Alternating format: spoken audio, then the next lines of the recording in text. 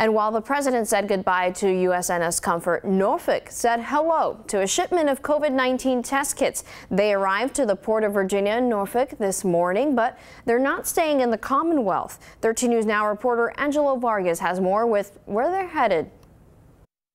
Adriana, the Port of Virginia started receiving the COVID-19 test kits this week. 3 containers came in earlier today, and they're already on the road to their next destination.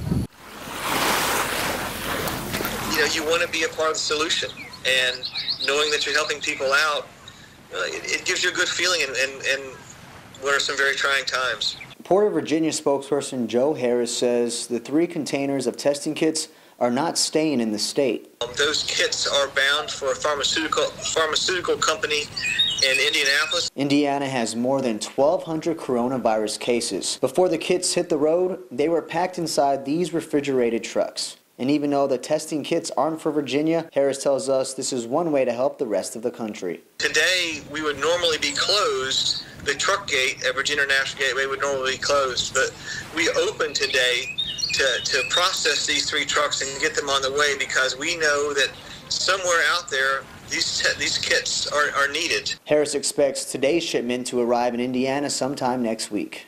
Harris cannot specify how many COVID-19 test kits were sent out, but they are expecting more in the future. In Norfolk, Angelo Vargas, 13 News Now.